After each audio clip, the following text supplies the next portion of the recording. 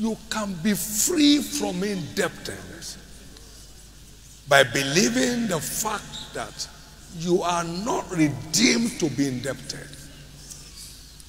As a seed of Abraham, it is your right to lend to many nations and not to borrow. Amen.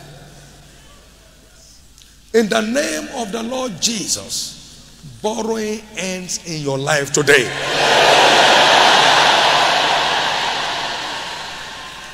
Somebody said, I believe everything except that one. Oh, it's not easy. You mean, there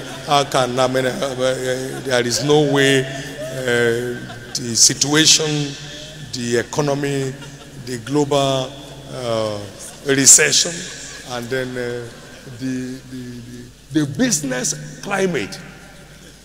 You put all of that together. How do you survive without borrowing? That's why you are still borrowing. That's why you are.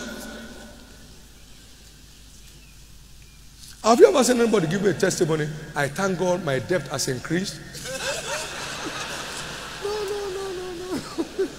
No.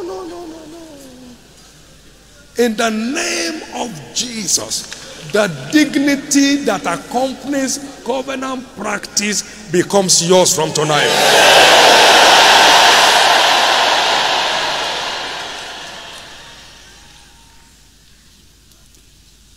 May you live a spiritually contented life. May you celebrate God for where you are now in preparation for where He's taking you to.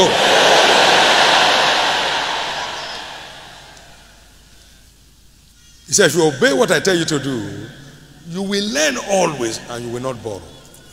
You will be on top always, you will not be beneath. You will be above only, you will not be beneath. You will be the head only, you will not be the tail. That's what he said. Raw obedience will always open new chapters. Can I tell you this? The greatest businessmen and women that will rise from this platform will be debt-free people. Somebody believe that? Let me hear your loudest amen. Because when God blesses your little, it becomes much. He blesses your much, it becomes much more. He blesses your much more, it becomes much more. And much more, much more. And much more.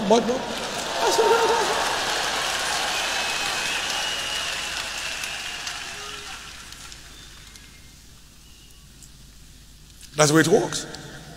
How many have seen enlightenment just coming on their way? Well, it's just beginning. It's just beginning. I say it's just beginning. It's just beginning. It's just beginning. Don't think the way they think. Don't talk the way they talk, so you don't suffer what they suffer. It's just beginning. God never lies.